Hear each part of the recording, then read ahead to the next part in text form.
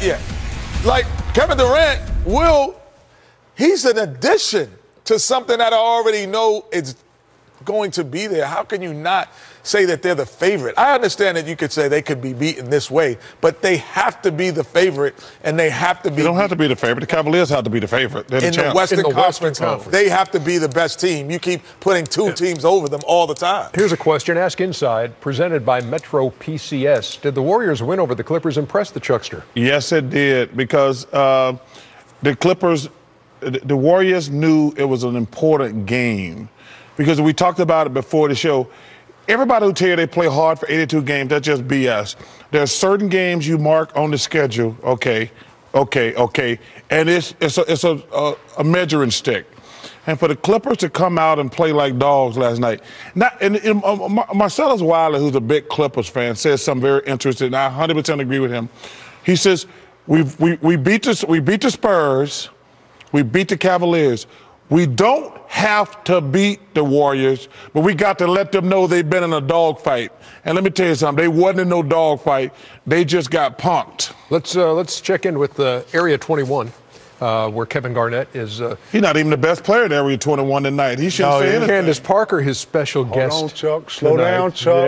Yeah, I know. We're getting to pump the brakes there, KG. Hey, Chuck, slow down. Coming at you already, man. Any doubt? You might need a nap right now, right? Yeah. Any doubt in y'all's mind who the best team in the West is right now? No. I'll let you know. Oh, okay. Right. I think without a doubt it's the Warriors. Everything goes through the Warriors. I think even just across the NBA, I think the Warriors are the favorite. They've added all-star. Right.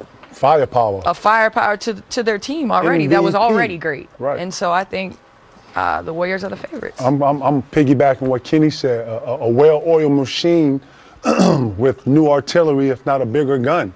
You have to say that they are the favorite in the West until they've been defeated. Well, I do like the shirt, the real CP3 back there. Right. I'm appreciative of that. But you know what? And I want to ask you this, KG, because we were talking about it earlier with Rondo. You obviously played with him, and then, he has the suspension. He's been one of my favorite players since he's gotten to the league. But I always said that he has to learn to have emotion but not be emotional. He has to push himself to be a better professional. I give him that.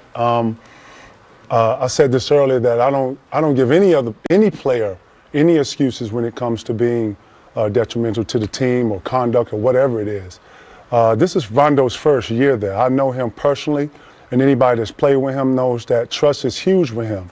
I don't know the circumstances, nor do I know what happened, but I do know that if you come off and you say something that is detrimental to someone, or if you don't know their character, then things can be misconstrued, misinterpreted, miscommunicated, however. Obviously, the history is here. You can point at it. I'm not giving him no excuses. He has to be better. But at the same time, you have to understand who you're dealing with and understand that history. So, like I said, I don't know none of this. And when it comes to players being detrimental to the team, it's about the team, nothing else. No single player over no team. So with that, he has to be better. With that, you have to understand what you're dealing with too. Though is a fiery competitor, he loves the game. He hates losing with a passion. And if you're not putting in what he's putting in, then he has a problem with that. And he'll come off and say it to you. But it doesn't take away from who he is, because he's a great facilitator. He's a great player, has a great IQ. And I just don't want these things that obviously have shadowed him over these years to overshadow the goodness and the bigger parts of who he really is and his greatness. That's all I'm talking about. KG, he was a big part of what you guys did in Boston with the Big Three. When he went to Dallas, things didn't really pan out too well. Sacramento had some problems. Right. So now when he causes this trouble in Chicago, people believe that he's a troublemaker. Explain to Chuck and Kenny that he's not really a troublemaker. He's a passionate guy. He's not a troublemaker, and what I mean by, I'll elaborate a little bit on what I'm saying is, after a loss, different guys digest the loss differently. And I'm just being honest here. Some guys can laugh it off or shower it off, and 10 to 15 minutes is over. Some of us take it home with us and we watch film, or if we have a driver in the, now we have DVDs in the car, you can sit here and watch the game. dude takes a lot of losing hard. Now, like I said, I don't know this story, nor am I defending Rondo. I'm defending his character, who he is. History shows he's had mishaps to where you can go here, you can say and nitpick, and you know it's what it is. That was the facts. Well, you know, my question is, you got a special guest in the studio. You gonna let her talk to that, or you just gonna keep yapping the whole show? Shaq asked me a question, Chuck. Thank you, KJ. So well, I do have one for Candace. I got one for Candace because I thought this year, you know, this You're going to let Chuck ask a question? No, I'm not talking because he doesn't know. I just felt that, I'm going to say this about Candace. I thought that this year it was unfortunate she wasn't on the Olympic team. And there was a supposed rift between you and Coach. So how did you handle that when your Olympic kind of spat? That was something that Rondo's kind of going through right now. Well, Coach and I never had any encounter or any words or exchange any bad, I would say, conversations. Or so how does the best woman basketball player on the planet not be on the Olympic team? I mean, there's a lot more that goes into it. I didn't understand it either, but it's something that it happened, and it's something that I had to deal with and move on. And honestly, I believe everything happens for a reason, and I was able to kind of focus on what I really wanted, and that's a WNBA championship. I don't think the reason why we won was because of that, but I think it allowed me to have tunnel vision, get my body healthy, spend more time with my daughter, be at home and be a noisy neighbor to you, Kenny.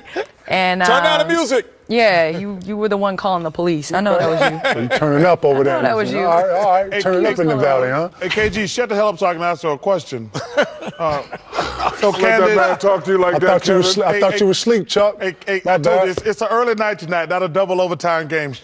Hey, Candace, you lost one of the most important people in your life this year in Coach Summit. What was the biggest thing that she gave you, number one, for confidence, but just helping you become one of the greatest players ever? Honestly, there's so many things that go through my mind and what Coach taught me, and I think that this year just epitomized her teaching to me. I mean, everything that I went through this year and was able to kind of overcome was because of her. I was telling KG earlier, Coach was one that didn't just talk the talk, she walked the talk. Right. And you meet very few people in life that do that through the good and the bad. And when she was at her worst, she still had a positive attitude and really believed that everything happened for a reason, and it's not what happens to you, it's how you react to it. And that's the biggest message in my life is things are going to happen, you're going to have obstacles, but it's how do you deal with it? Right. No cuss button tonight. Kevin, there was no cuss button tonight. No, Kevin, one more thing for you. How many different styles of pants you had those skinny jeans in? Oh, my God. There it is. There it is. There it is. There it is. There it is. Wow, what's up? You want a pair? Oh, did you have to wear pants too? Here's Max. Oh! Kevin, somebody coming at you hard. So you got the skinny jeans cracking right now. I like your skinny jeans. Yeah, thank you. I appreciate it. Chuck, you know what? Chuck is a hater. You know, he don't understand fashion. It's all good. Wait, did you see that tweet right there? That what dude tweet? was like 72 years old, tweeted Right, that. I don't read tweets. I'm good. No, you got to see this tweet, KG. What's this tweet? It's cool for... Mac don't even put his own picture on his own tweet, so we know Mac don't want to be known. Come on. Too old for skinny jeans, big ticket. I ain't too old. I ain't too old to do shit, homie. Oh, hey, you gotta know when to reach. Yeah, I for messed that one up. So what? I'll mess that one up. Yeah, it's gonna happen. We gotta fix that thing. I love it.